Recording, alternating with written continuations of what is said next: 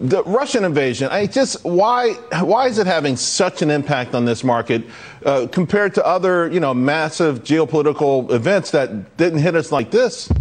Yeah, I mean, look, we know, Charles, that the market doesn't like uncertainty, right? And, when you get two Paynes on set like this, too much pain for America, just for the record.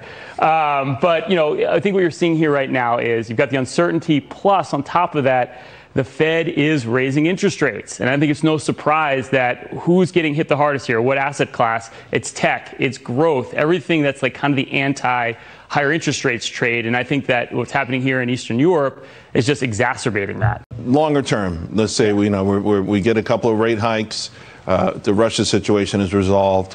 Do you stay? You're going to stay with what you've been working with, the value? You were killing it on value. And also emerging markets, which have had some hiccups.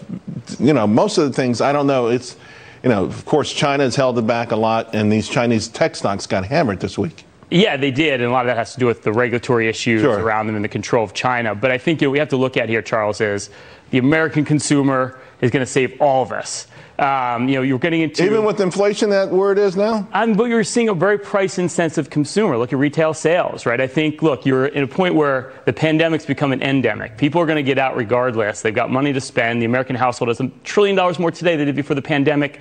Wages are going higher. We've got like a $5 million wage or employment gap, and there's 11 million jobs out there. Would you buy airlines? Would you buy these casino stocks? I mean, some of these names are really starting to take off in anticipation of what you just said. Yeah, I do, because they've gotten hit recently. They're starting to spike a little bit, but I think, yes, I would allocate to all those places because people are going from buying goods to going out and buying leisure, hospitality. We're all going to go out. I'm not here in the studio today, Charles, lifting up, the economy, or ratings at least. Right.